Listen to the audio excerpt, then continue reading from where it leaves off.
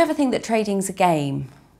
Yeah, I think to a certain extent. It's funny, I was watching a programme a few weeks ago about air traffic controllers, and I was thinking, you know, and they asked the question, the air traffic controller was, can you imagine how many millions of lives are on your screen? And you looked at how many planes were so condensed into a small space, and how does the one not hit the other one?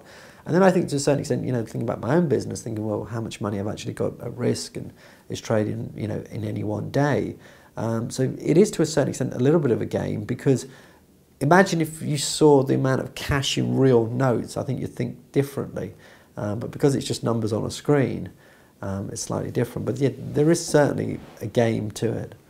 Do you think all the graphs and all the trading platforms are designed to get you to trade more? Definitely. If you think about how much money has been invested, especially into mobile apps, again, turning it into a little bit more of a game, the bells and whistles, the green and the red and all the rest of it.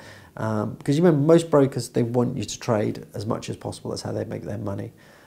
So the worst traders or investors are people that maybe buy something now, hold it for months, because that's not really their bread and butter business. And in fact, that's what I am. I'm more of a longer term holder. But yeah, they like people that keep trading in and out. What's your opinion on trading platforms and technology these days? It's got good, it's got better and better. I still like the basic ones, like for instance on Schwab, they have something called Market Edge, which is all the bells and whistles. I don't use that one. I use the really, really basic one, especially because a lot of times I'm away, the internet connection might be not great. These days, all right, the internet's fairly good, but in the early days when I was living in Spain, I was on dial-up internet. If it rained and the internet wouldn't work, because the phone line wouldn't work, in many cases the electricity would go off in a storm. So I could never be the sort of person that had to trade every minute or so.